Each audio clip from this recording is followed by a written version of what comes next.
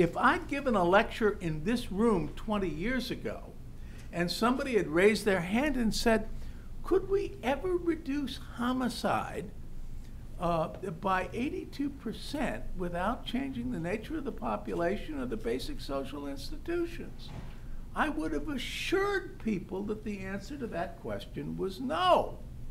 But I would have been wrong.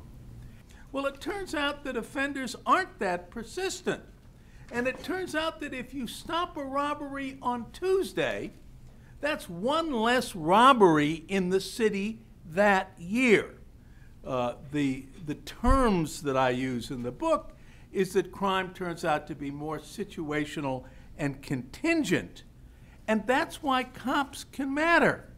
What we're going to do here in Chicago is we're not only going to have that intelligent policing, we're not only going to have the quality of life enforcement, we're not only going to have the systematic elimination of narcotics markets, which is different than the war on drugs that we've been doing in this country since God knows when, but elimination of individual narcotics markets to improve quality of life and decrease crime in the neighborhoods where they're subject to that.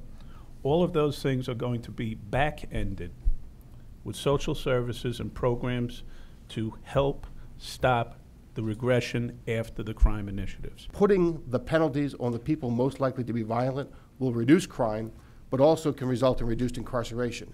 I do think we can also change behavior, and one of the things we've done in the parolee forums, working with the police department and federal authorities, is to let people know in a not a Kojak way that they're being talked at, but as Tracy Muir says, talked to, that they have choices, and if you provide people warning that as felons, if they recommit, they're going to jail for a long time, and there are people who provide job alternatives, which I think is a key part of what we have to address is the reentry of felons into a society where there are not enough jobs. If we can provide alternatives, I think we can reduce reoffending. Realizing that people that come into our system are broken in many respects.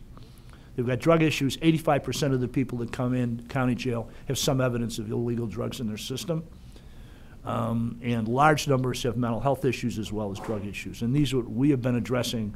And I will tell you, and things you really don't hear in the papers, but we have 19 problem-solving courts in Chicago in conjunction with the state's attorneys, the public defenders, and the sheriff. There's an awful lot of good things going on. But we also have to have a recognition that while we're tasked with reducing crime, the criminal justice system, which is evident in the prosecutors and the police and the jails and so on and so forth, the fact is we don't control the factors that create crime in the first place. Poverty, education, the breakup of the family unit, you name it. It comes and it comes and it comes.